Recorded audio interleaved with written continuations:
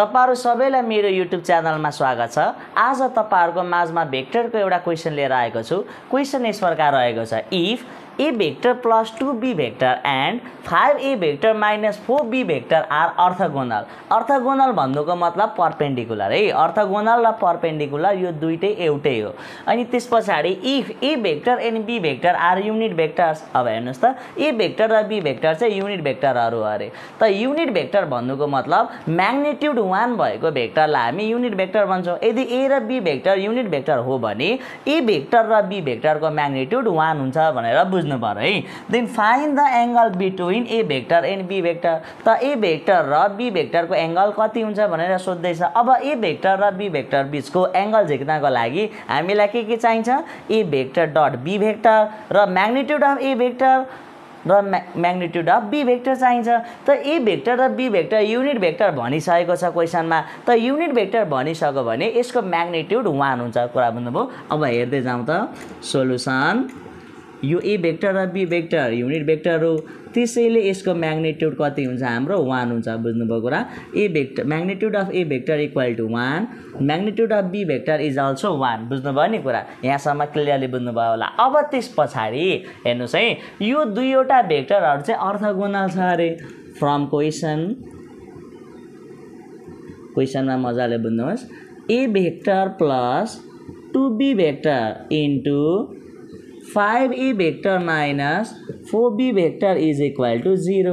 Orthogonal भन्नुको मतलब perpendicular र दुईवटा भेक्टरहरु कतिखेर परपेन्डिकुलर हुन्छ? यदि तिनीहरुको मल्टिपल 0 छ भने, अर्थात भेक्टरको मल्टिपल 0 भएको बेलामा के हुन्छ त? दुईटा भेक्टरहरु परपेन्डिकुलर हुन्छ। त्यसैले यो दुईवटा भेक्टरहरुलाई मल्टिप्लाई गर्दा के आउँछ? हाम्रो 0 आउँछ। बुझ्नुभयो? अब यसलाई मल्टिप्लाई गरौँ त के हुन्छ?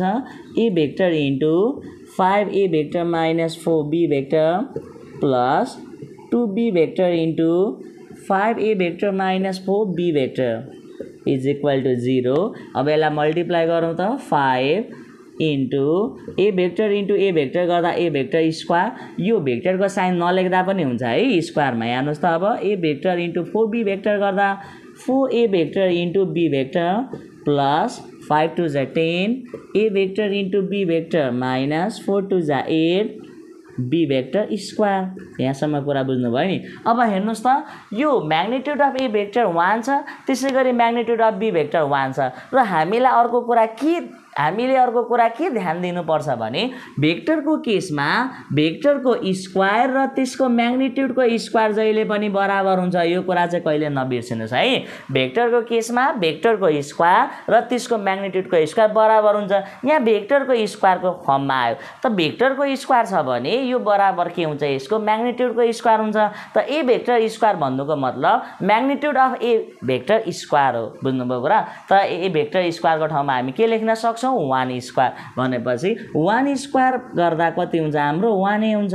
बुझ्नुभयो कुरा? त्यस्तै गरी minus 4a vector dot b vector plus 10a vector dot b vector. बुझ्नुभयो नि? त्यस्तै गरी माइनस 8 इन्टु 1। त यो a भेक्टर स्क्वायरको ठाउँमा 1 र b भेक्टर स्क्वायरको ठाउँमा 1 कसरी आयो तपाईहरुले बुझ्नुभयो नि? भेक्टरको स्क्वायर त्यसको म्याग्निट्युडको स्क्वायरसँग बराबर हुन्छ।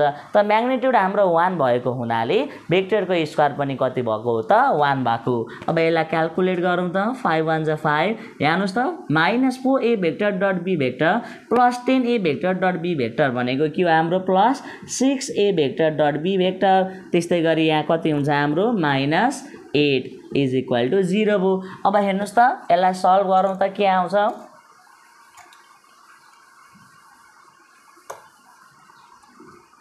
हेर्नु है, 6a vector dot b vector अनि हेर्नुस् त प्लस 5 माइनस 8 गर्दा कति हुन्छ? Minus 3 is equal to 0। अब यो 3 लाई अर्को साइडमा साइड चेन्ज गरौँ त। 6a vector dot b vector is equal to 0 plus 3 और a vector dot b vector is equal to 3/6। अनि चाहिँ हाम्रो a vector dot b vector equal to कति आयो त? 3 1 जा 3 3 2 जा 6 भनेपछि 1/2 आयो। बुझ्नुभयो कुरा? a vector dot b भेक्टरको value निस्क्यो। अब एंगल निकाल्ने फर्मुला युज गरौँ। Now angle between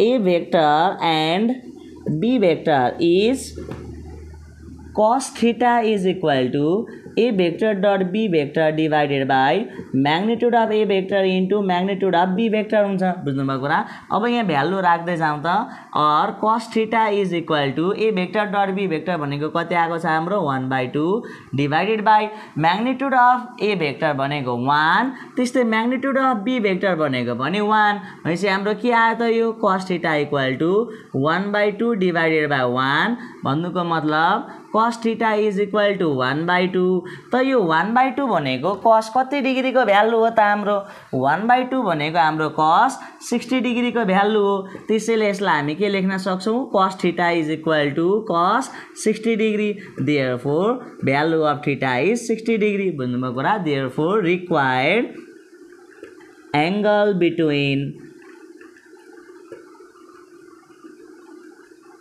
a vector and b vector is 60 degree त्यसैले यो a भेक्टर र b भेक्टर बीच बनेको एंगल कति हुँदो रहेछ त 60 डिग्री हुँदो रहेछ यसरी हामीले यस्तो खालको क्वेशन आएमा सल्भ गर्न सक्छौं मलाई आशा छ आज मैले सिकाएको कुराहरु तपाईहरुले राम्रोसँगले बुझ्नु भयो होला म यसरी नै तपाईहरुको माझमा नयाँ जानकारीमूलक भिडियोहरु लिएर आउने नै छु